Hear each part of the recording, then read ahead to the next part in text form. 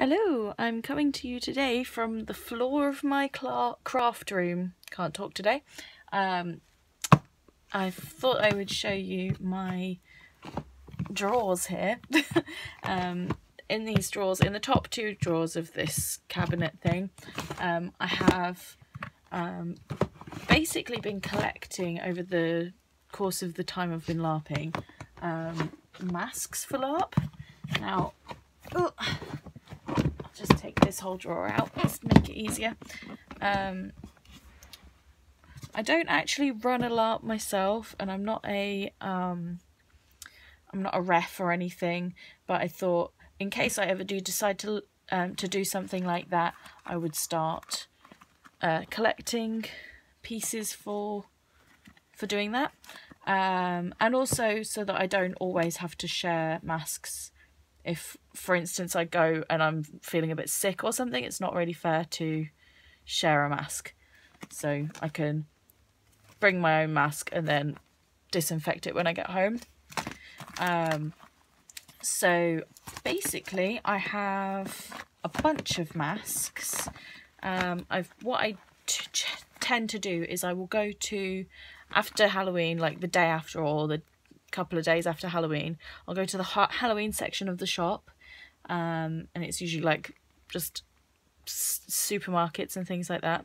I'll go to that section and everything will be reduced, and some of the masks will be going for like £1 or something because they want to get rid of it quickly. So I have this one, which is like a werewolf, and then I have these as well, which are very similar, but like the colour is slightly different, as you can see. I think it uses the same mould or something when they're doing the mask, but they've just painted it different. And I have two of this one, and then I also have this big one,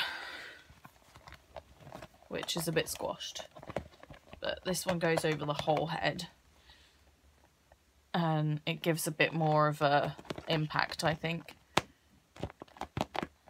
And you can actually put this in your mouth and make it talk. So yeah. Then I have these.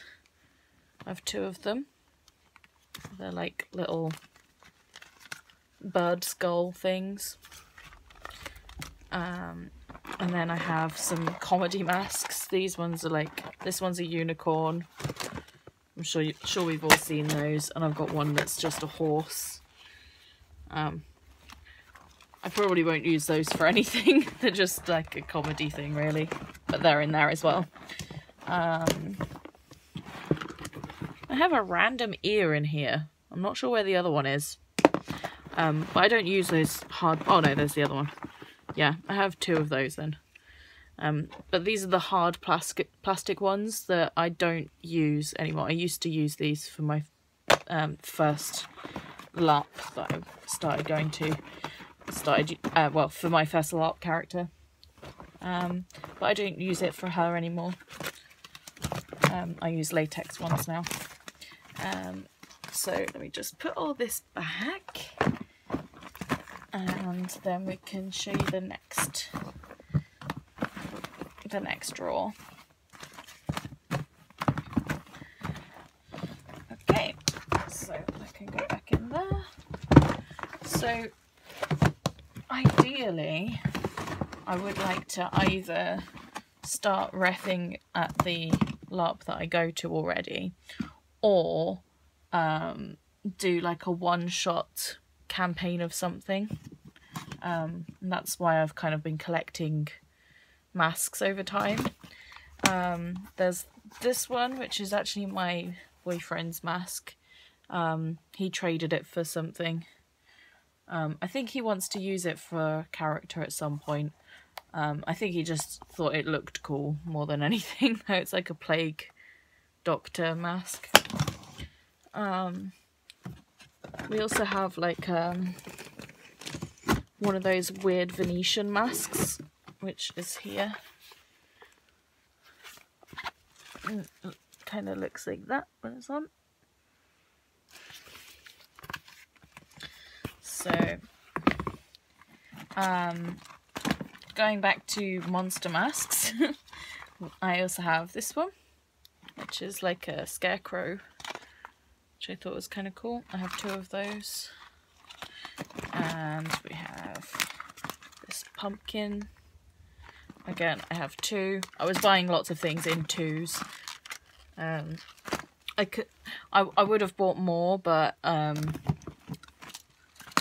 it would have gotten really expensive. Like even though they're reduced, you know, the money does build up. So I buy a few every year, and I've got quite a lot anyway. So I got this one, which I think is really creepy, and it actually almost completely obscures your eyes.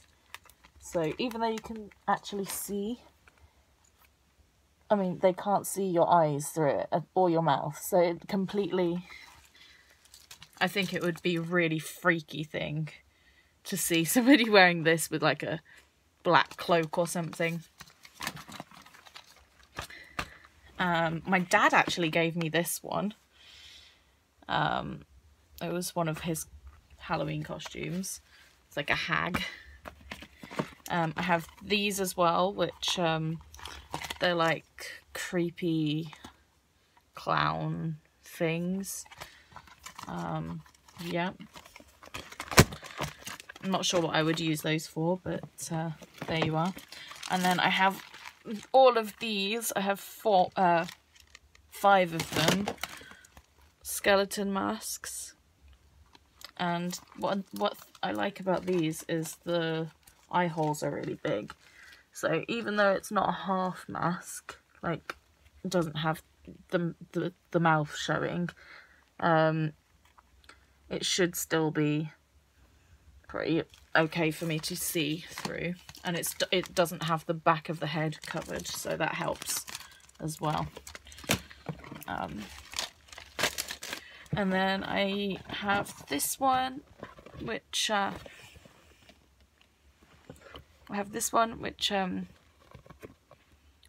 it's a zombie, and it does have the back of the head, but it looks pretty cool. So I didn't get that one reduced, I just got it because I liked it. And I think that's everything. So yeah, those are my masks, and I hope you enjoyed my tour of my rubber mask collection. It's less of a creepy thing to show you than it sounds. Sounds like it's a weird sex thing. It's not a weird sex thing, it's just masks for LARP.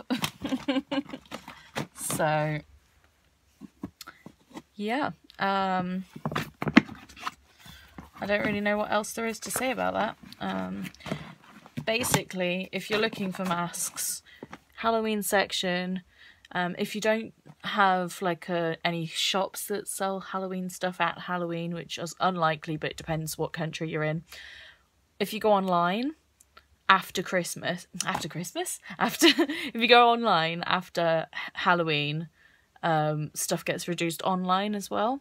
Not as much as in the shops, but still there is some stuff out there. And I think actually the skeleton ones that I got, they were from online.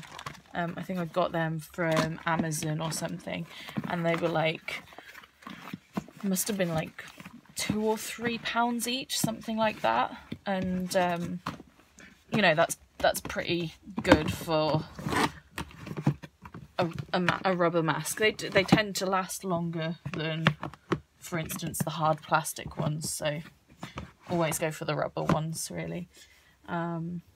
Yeah, and I guess that's the end of my tour of my drawers.